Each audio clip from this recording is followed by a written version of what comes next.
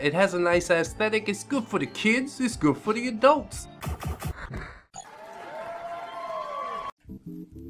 Hello friends, my name is Brandon Dayton, I am your humble narrator. Welcome to my top 10 indie games of 2019. This is the first recap that I've done of like the year end list, but it seems like a really good idea, especially with as many games as I tend to play throughout the year. I forget some of them, and it's good to look back and remind myself just how good they were. So there's some games that are not on this list simply because I haven't played them yet. Things like Disco Elysium, Baba Is You, Katana Zero, I definitely have an eye on because of the Steam Awards. You can check out my thoughts on those in the Steam Awards video. But yeah, I haven't played them quite yet. And that seems a shame, but they won't be on this list just because I can't pass judgment on them. I don't know anything about them aside from somebody else's experience, which doesn't give me the full story. In addition to those three, Wilmot's Warehouse is something that's caught my eye, basically sorting boxes and bringing boxes to customers that ask for certain boxes, and since I used to work in a post office, I kind of identify with that one more than I should. More than the normal human should anyways. So that one I'll probably pick up at some point. Outer Wilds is another one that came out near the end of the year, and it just has rocked the world. A lot of people are talking about this one. It's definitely on my radar. So at some point I'll probably also try and pick that one up, in addition to Sayonara Wild Hearts, which meshes a whole bunch of genres and just blends them together super nicely. You go from like rhythm game to hack and slash to whatever else, and it definitely has a really cool vibe to it. So yeah, that would probably rank on this list as well, but I can't speak on those really because I haven't played any of them yet. So maybe next year, although they won't be on that list, but I might make a video for them at some point if I'm able to. If I find the time, which I'm trying to make more time for YouTube and stuff like that, because my channel has been super inactive this year, but that's for another video. We'll talk about that a little bit more in the next video that comes out on my channel.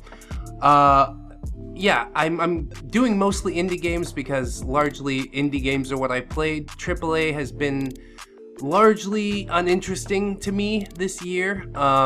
If you're in my Discord or on my Steam friends list, you might see that I've been playing a lot of Red Dead Redemption 2 and Halo Master Chief Collection, which both came out this year, but they aren't on this list because of their AAA status.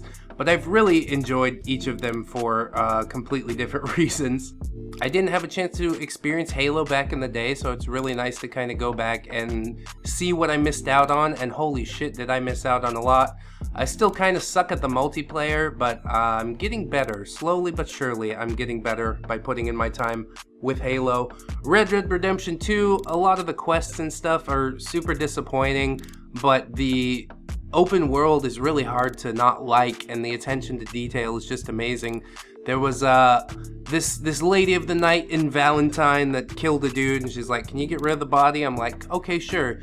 Throw it in a pig pen, come back to her. She's like, cool, here's all the money I got, 12 bucks. I'm like, that's not enough. So I go report it to the sheriff.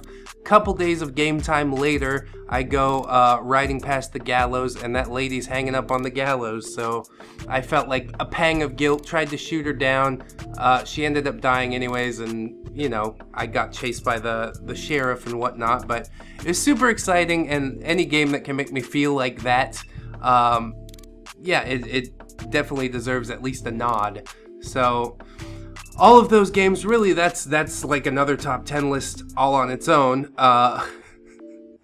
But yeah, we're gonna get into the actual top 10 list now, and hopefully I haven't rambled enough to lose anybody quite yet, because here we go. Number 10, Wargroove is what is going to start this list out, and my, what a delightful title this was. I played it at the very beginning of the year. I almost forgot about it for this list until I was looking through some releases, and I'm like, oh yeah, I did play that. Oh yeah, it was pretty fucking awesome, wasn't it? So I kind of revisited it, and just to refresh myself, and oh man, I ended up playing it for like 2 to 3 hours. It's so super addictive. I was really big on the Advance Wars series back when Advance Wars was getting regular releases, you know, for the Game Boy Advance. And Wargroove gives me the same vibes, you know. It's really easy to sit down and play Wargroove for just 15 minutes on your lunch break or something, but also addictive enough that you could sit there for a few hours quite easily. Like, you have to make yourself stop instead of doing one more turn. Just one more turn. It's got that one more turn feel to it, which is really, really nice.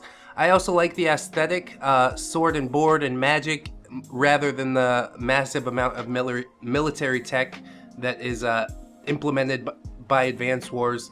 Yeah, Wargroove feels really nice. You got your archers, you got your swordsmen, the dogs act as scouts. It's definitely a cool aesthetic. I really love the vibe of Wargroove, so that is why it is number 10 on this list.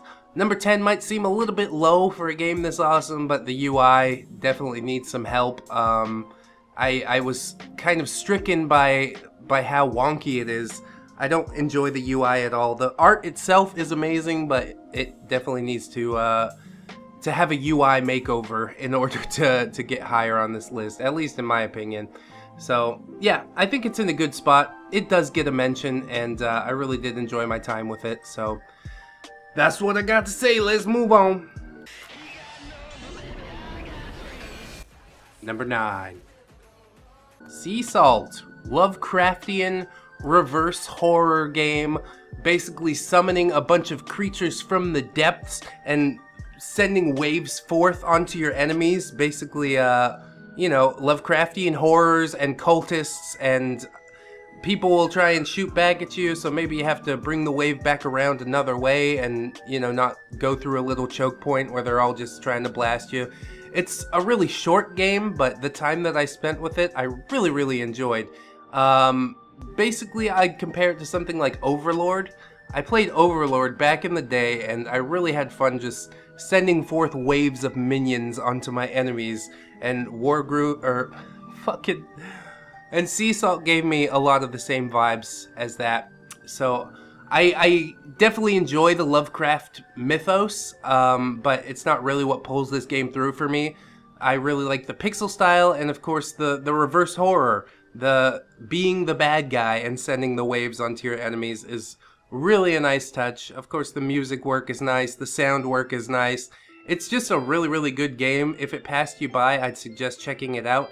I will state that the price point is a little bit high, so if you're able to catch it on sale, that is when I'd pick it up. If you're paying full price for it, you'll probably be a little bit disappointed by the length. But I'm hoping that another Sea Salt is in the works. I'm not sure how well it performed, but it definitely made an impact on me, and enough of an impact to get the number 9 slot on this list. So great job, Sea Salt. Number 8. Sunless Skies. Another game that I played very early in the year. It has this Lovecraftian mythos to it as well. Very, very lore heavy. If you don't enjoy creating your own trade routes and stuff like that, you might not enjoy Sunless Skies, but I really enjoy the resource balancing and the economy of the game, being forced to choose sides and line up with one faction or another in order to not get your ass kicked when you're going through their territory. It's really, really nice.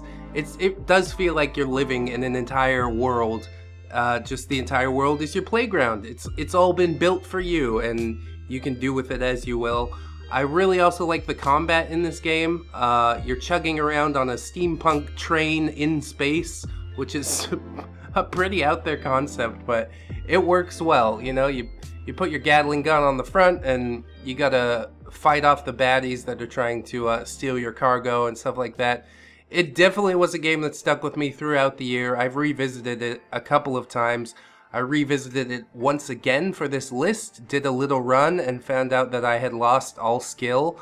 But that's okay, you know. That's part of the game, is getting your shit handed to you, which, you know, I'm not too proud to admit that.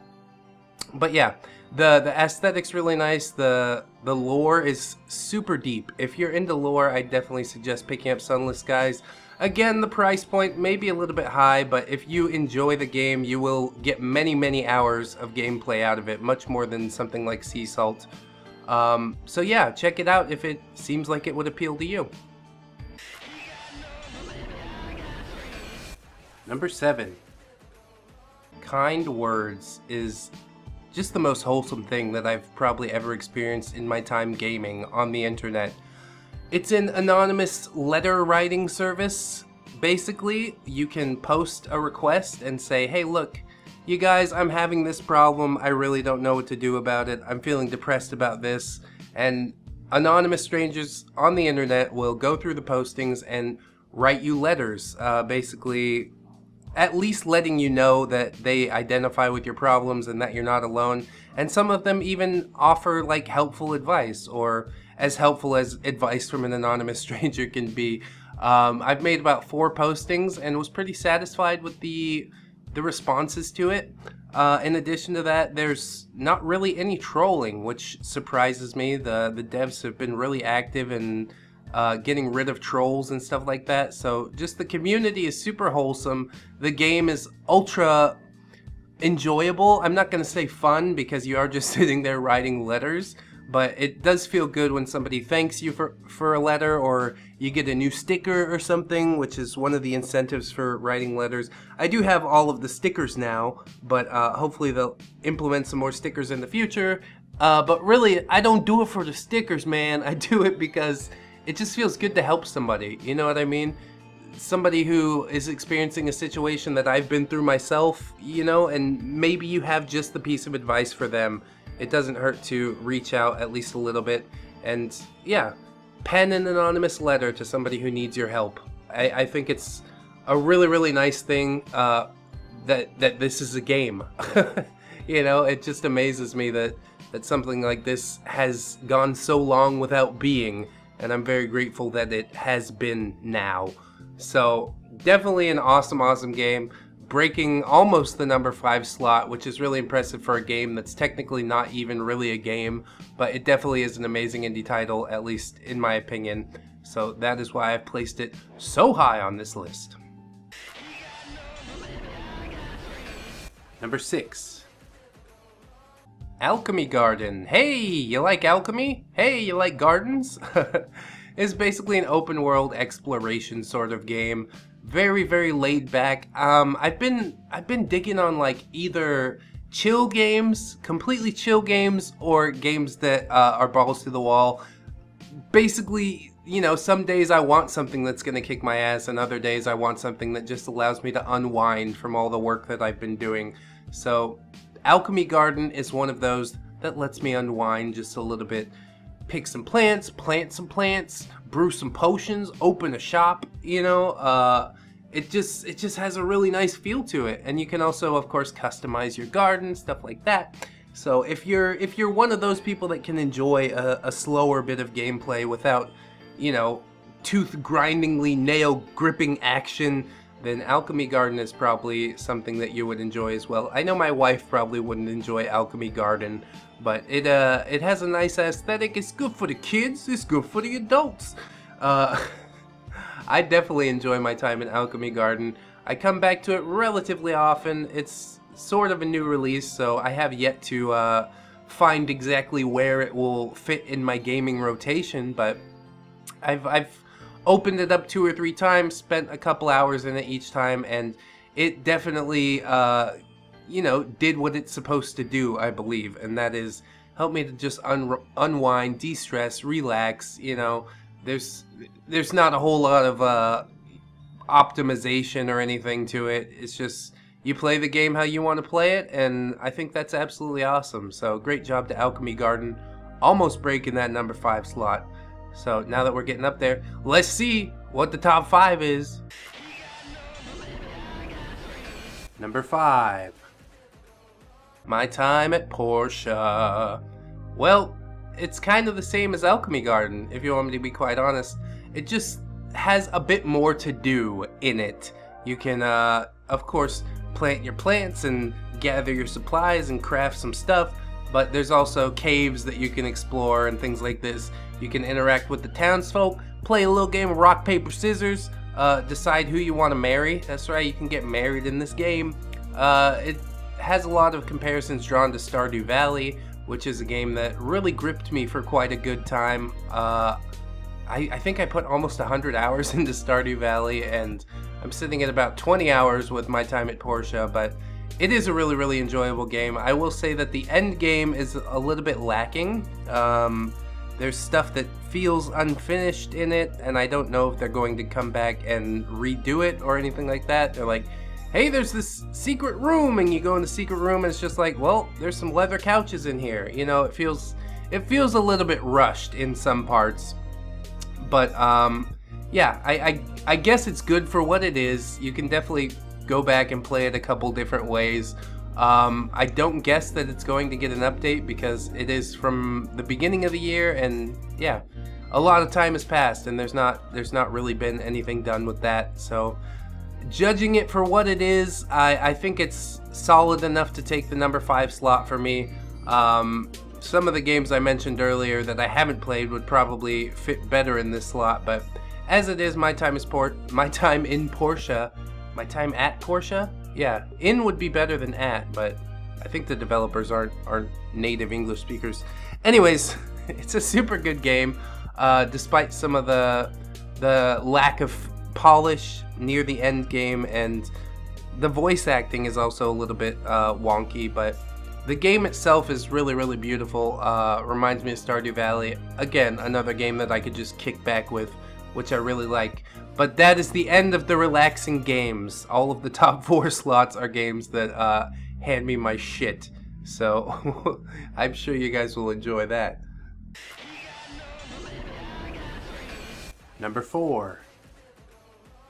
Blasphemous, amazing Metroidvania.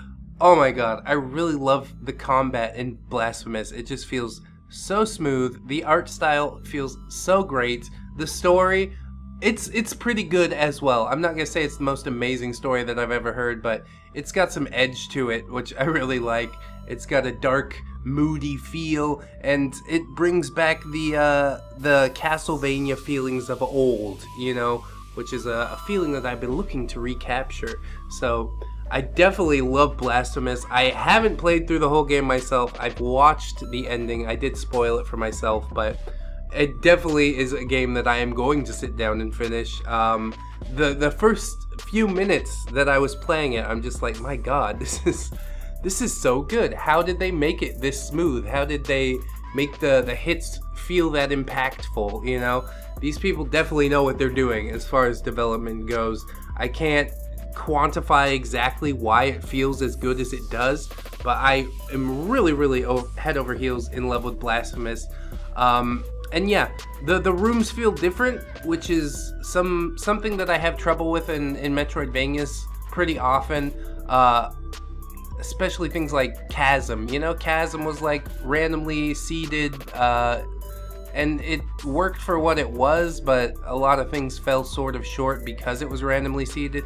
So if you can make a game that is just built to last, then I think that's the secret. The secret to success, and Blasphemous has done just that. You can run through it, probably once is enough, but if you want to run through it again, I'm sure it would still be a good time. Yeah, the art style, the feel of it, the mood, and of course the way that everything plays is just, it's top tier. It's definitely one of the best Metroidvanias that I've played this year. So tip of the hat to Blasphemous, definitely deserving of a number 4 slot, possibly even higher, but I love these last 3 games so fucking much. Number 3. Risk of Rain 2. Wow. They went from 2D to 3D, and it totally fucking worked. I think I talked about this one in the Steam Awards video. This was my pick for Better with Friends, which it definitely is. But even solo, you can sit down and just enjoy the hell out of it. I really love what they've done with Risk of Rain. The monsters, still the same, but they perform differently in a 3D space. The classes, still relatively the same, but they perform different in a 3D space. The work that was probably needed to convert everything from 2D to 3D is absolutely massive, and it does feel like a different title, you know? Risk of Rain 2, they could have just done the same game with more levels, more enemies, stuff like that, but they decided to add an entire fucking dimension, and it feels so good to play. I've unlocked most of the classes except for one, and yeah, at some point I will come back and unlock that, because this is one of those games that I boot up every so often when I just feel like kicking some ass for 20 to 30 minutes, and then I kind of get my ass kicked because you get overwhelmed by enemies and the enemies get stronger. You basically want to move faster and collect more power-ups than the enemies are getting powered up, which is a fine balance, similar to the original Risk of Rain, but it works especially nice in the 3D space. So I can't say enough good things about Risk of Rain 2. If it looks like something that you'd enjoy, then you would probably enjoy it. I really like that low poly style, and the level design is just awesome. Obviously, once you beat the game, it loops you back to the beginning level, so you know, it's not like outstanding level design. Obviously, things are recycled somewhat. Overall, I think Risk of Rain is really, really awesome. I love what they've done. I absolutely love it, and it's definitely worth full price. I would say go out and pay full price for this game if you haven't yet. Number 2.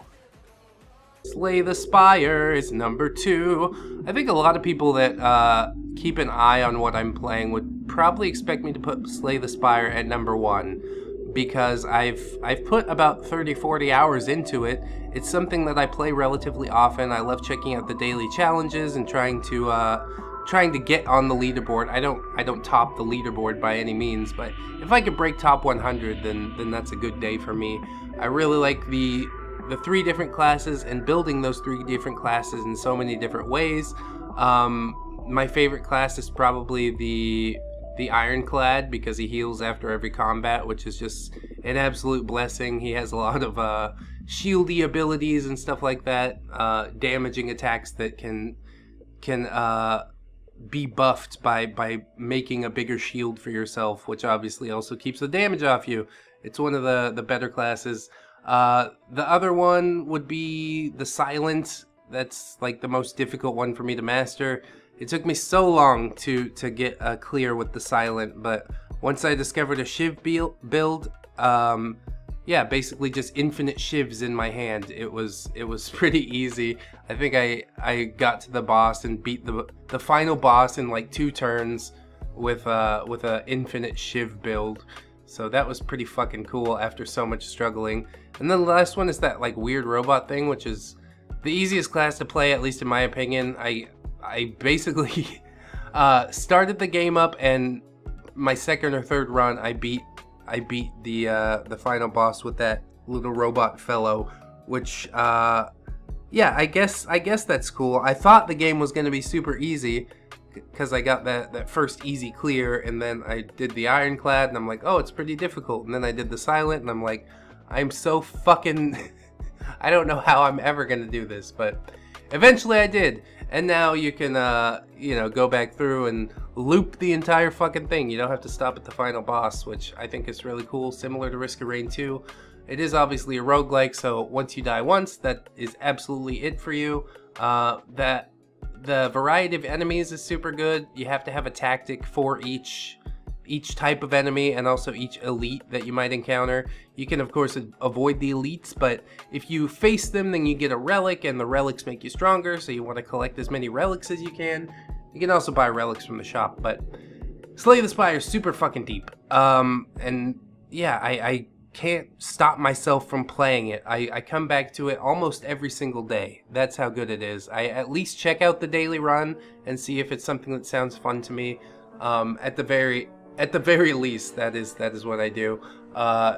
Yeah, if I want to get amped up for something, if I want to unwind from something, it kind of fits the mold of both of those types of game that I like to play. So I suspect Slay the Spire will be appearing in my recently played games for a very, very long time to come, and it is without a doubt worthy of the number 2 spot on this list. I probably ranted too much about that. But before we get to the number 1 slot, probably a shocker, I don't think most people are going to be expecting this game, because I haven't talked about it that much, at least publicly. My family knows all about it. They're like, Jesus Christ, shut up. Stop telling me about this thing. But it is super good. I want to go over some runners-up. Now, I did talk about some games that I hadn't played at the beginning that would probably rank on this list. These are the games that would probably go above number 10 if I were to make it a top 20, which I really did actually seriously consider. Honorable mentions. Feudal Alloy. Amazing game. Really fun. Super fucking hardcore though. You're basically a fish in a suit of armor. You run around, you get different upgrades. The upgrades change how your character looks, and obviously some are absolutely better than others, but the game definitely put me through my paces. It's probably a bit too difficult for the average gamer to pick up and succeed at, but if you're willing to push your way through, I think it's an awesome title. Mist Hunter, a fantastic first-person roguelike. Of course, I really enjoy roguelikes and stuff like that. I played this briefly through, what's that, library sharing on Steam, and I really did enjoy the time that I was able to spend with it. Unfortunately, I didn't think that it was worth the asking price. I haven't bought it, but I figured it was worth a mention on this list at least. Hyper Parasite, another one that I've experienced through library sharing. I like this one more than Mist Hunter. Kind of a top-down roguelike, got that pixel aesthetic, which I obviously have a boner for. And, of course, the story. The story's actually pretty cool, too. Mist Hunter doesn't have much of a story that I could discern. Of course, that might be because I was also playing off somebody else's shit, so don't take my word for that. 3000th Duel is another... It's like kind of chibi Dark Souls, you know? It's really cool side-scroller. You know, slash your enemies up. I will say that the power-up system is not fantastic.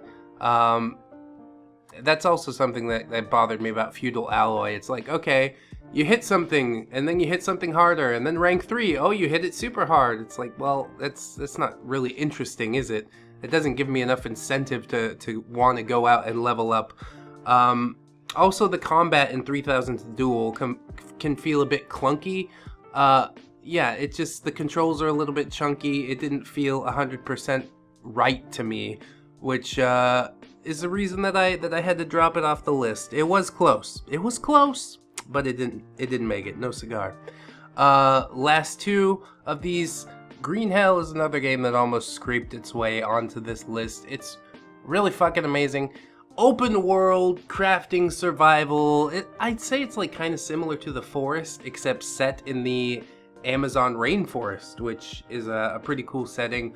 Obviously, you have to fight off creatures and shit like this, but you're also battling against your own mind, and there's like a psychological component to it that you also have to combat, and it's super interesting. I really like what they did with Green Hell.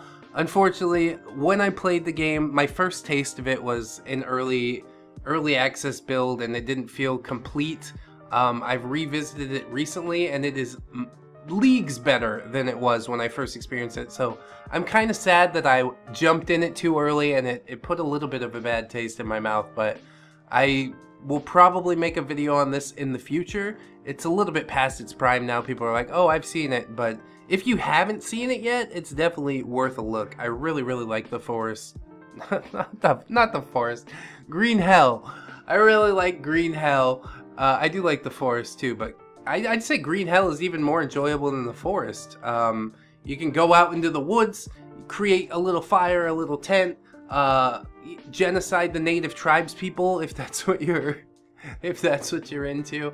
And then yeah, the psychological component is really what puts it over the top for me. Battling your own mind, which is probably the biggest part of wilderness survival, is something that needs to be stressed. So while it's not like outright boo jump scare Freddy Fazbear creepy, it definitely has some creepy vibes to it, and I like Green Hell a whole heck of a lot. I would say that is the number 12 spot, unofficial 12 spot on this list. Number 11 spot would have gone to Ape Out.